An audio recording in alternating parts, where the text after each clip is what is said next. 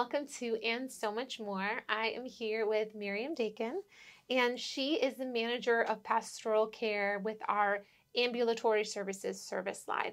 How would you define ambulatory services? I feel like people are probably like, I don't know what is that? What is that? It's anything outside the hospital, right? Okay. It's things that keep you hopefully at home, getting the care and recovering when that's possible, or getting the care when recovery is no longer your primary goal. So Okay. it's hospice, home health. PACE is not part of ambulatory care, but is part of what we still participate in pastoral care. And all of our CMG practices and Okay. the whole world outside acute care. Yeah, that's actually really helpful. So what we want to talk about today is, as we're in a theme called life transitions, and it's kind of this unspoken theme. So if you didn't know, that's okay. But we want to talk about what it's like for parents and who, obviously have their own parents who are now finding themselves taking care of their aging parents, and what that looks like. And I never want to say what that weight feels like, but I also want to recognize the intense work that is, and that's an emotional impact, that's a mental impact. In some cases, it can be a physical impact. And so I guess my question for you as we're digging in would be to just help us talk about, what does support look like? What does care look like? So that's where we're going to go today. But before we even jump in and get started, why don't you tell us a little bit about you, your role here at Centra? What do your days look like here? Sure. Well, I am a chaplain by training and by education and by practice, and part of my role is to be supporting people who are going through a lot of transitions in life and living in that land in between where you don't know what's going on, and you may have all kinds of challenges and pressures and stresses. Specifically, I work with a lot of people who are in the process of taking care of someone they love and they care about, and are not always sure what they need. Yeah. What they if they have the resources that they need, both emotionally, spiritually, financially. So I also work with a team of chaplains who primarily work in hospice, but some are in PACE as well.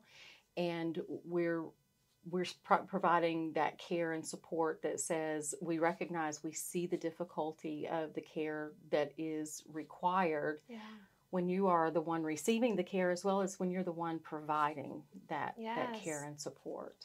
Yes. Wow, that's a lot. Let me just recognize that first. And so you get to experience having these conversations with both patients as well as their caregivers throughout your day. What does that look like? Well, it's very individualized because you go into one situation, and I like to let people know, when you've met one, let's say it's in hospice, when you've met one hospice patient and their family or their caregivers, you've met one hospice patient and their family or caregivers. It's individualized. So a lot of what it looks like is recognizing and normalizing this experience that people are having. Yeah. It is not easy to be in any of those roles, with whether you're the one receiving care or you're the one providing care. You feel a sense of responsibility. You feel the weight of somebody's life changing in ways maybe they did not want, and that no one really wants. Yeah. You see people losing that sense of independence and fighting against that, which is normal. That's what we do. And you see that your own tug, if you were pulled into so many different directions. How do you have the strength? How do you have the resources, the energy, the care for yourself that may go by the wayside? So that's sort of what it looks like, is going in and hearing the stories and finding what's normal about them. Yeah. And normalizing it and saying, this is what tends to happen with folks, and helping people listen to themselves when you ask them questions that hopefully bring about their ability to name what their resources are. Wow. and or to help them connect to resources that maybe they haven't considered. Sounds like there's a lot of validation. Absolutely. Helping people feel seen. And I love that you said each situation is unique, and probably on various stages of that transition. And so it's incredible to be able for you, even like you stand in the balance and you're carrying that weight with them for each moment you sit down and you have this conversation. What are some things that you share with them? Well, we share what we see, right? We share that when somebody is questioning themselves whether or not they have the ability to do what they're doing, we can help them see that they actually are doing what is needed. Yeah. You know, we tend to second guess ourselves when we're caring for somebody true. else. It's very true. Yeah. Yeah. But if somebody else who can see that, not in comparing with any other person, but with comparing it with the knowledge that we have of seeing it so many times repeated, saying, yes, it's normal for you to have a day where you feel like doing nothing but cry. It's normal for you to have a day where you find that you're laughing with your loved one and that you are finding ways to reminisce with them. Yeah. It's normal if you find yourself feeling frustrated at times. It's normal when you are uncertain about your future or their future. Yeah. That all of these things are within the realm of what happens when people are caring for other people. Okay. I want to talk a little bit about some of the decisions that have to be made when you are caring for a family member. And you know, I think it's got to be so incredibly tense because you don't want to make a decision for someone. In a lot of cases, you know, some people very young find themselves caring for their parents when they don't really have their own family or a support system yet, but they may be built for that. But when you're having these conversations that, again, are so different, how do you help them make those decisions? Like, it's time for a long-term care facility, or it's time to start talking about advanced directives, and then having those conversations while helping them maintain that dignity that you want for them. Well, you know, we talk about in the world of advanced care planning conversations and advanced directives that it's always too soon to have the conversation until it's too late.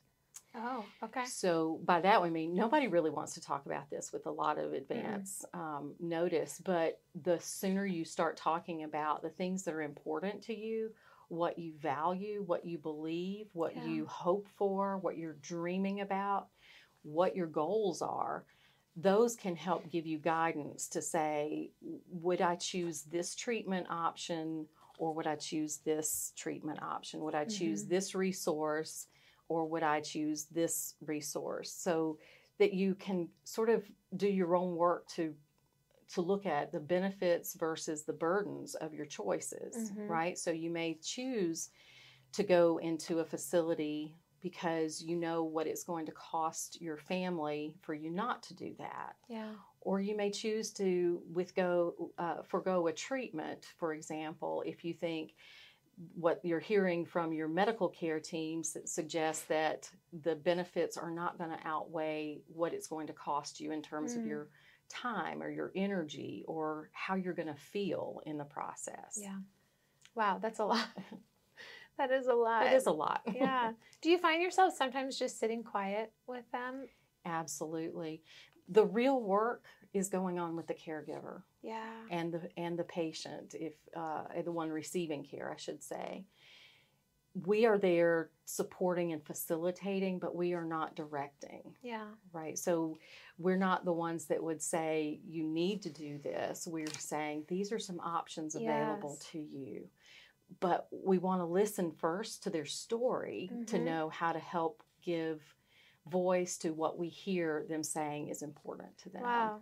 That's very powerful. You're like this mediator for their own thoughts, you know, kind of like, here, let me help you pull out these things.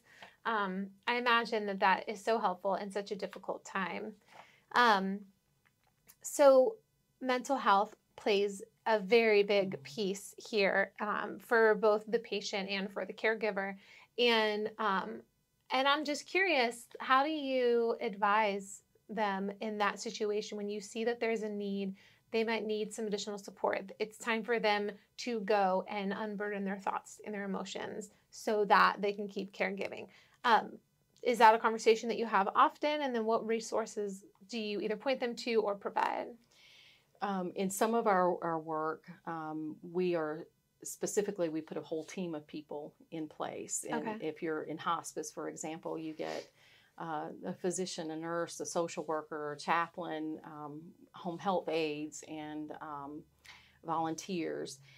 And all of us are paying attention to the well-being of the caregiver, in Yeah. addition to the person receiving the primary care. Mm-hmm. So one of the things that we'll often check in with and say, how are you doing with Yes. all that is going on? And what can we do to provide some support to you?